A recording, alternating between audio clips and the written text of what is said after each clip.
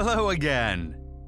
One of Incl's admin users' tasks is to take care of the properties and values of the vault. In this video, I'll show you how you can add a new property definition and a value list in the Incl's admin tool. Let's get down to business. You might want to expand the list of property definitions so you can see all the built-in ones as well. This helps you see if you're about to create duplicate definitions. First, you need to come up with a catchy name for your property definition and then determine which sort of data type you want it to use. You have a variety of data types to choose from. There is text and multi-line text for a heading or description. You can pick one value or several values from the options on the value list, or you can choose the date and time. The timestamp one requires a script to work, so we'll leave that for some other time. But in short, it generates a timestamp for your document.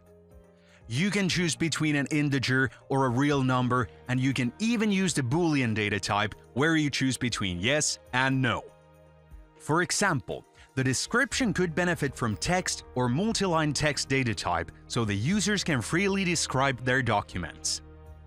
From the Content drop-down menu, you get to choose if the contents of the field are to be plain text, a hyperlink, or an email address. This applies to the text data types only. In some cases, it's good to use the Choose from List data type. For instance, if you want to choose approvers or reviewers from the users for the documents. You can also allow the property definition to be used as a grouping level, which could be beneficial when creating a view that lists documents that contain this property definition. Now, I'll show you how these look like on the metadata card. The description is a text field where you can freely write whatever is on your mind. The approval date prompts us with a cool calendar to pick the date from, and approver gives us a list of users to pick from. Now here's the difference between Choose from List and Choose from List multi-select. You can choose many people! Neat, right? And like I mentioned earlier, with the Boolean, you get to choose between yes and no. Next, let's add a new value list that we can use with a property definition.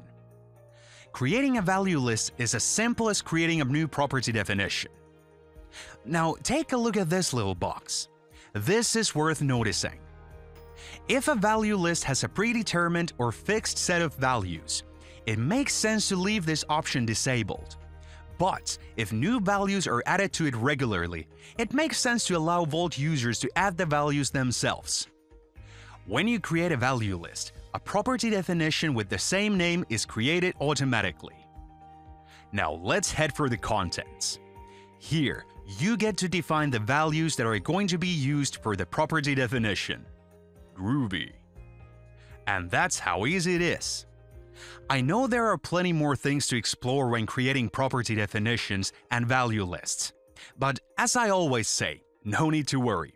They'll be covered in other videos. Now go ahead and try out the things you learned from this session. See you in the next video.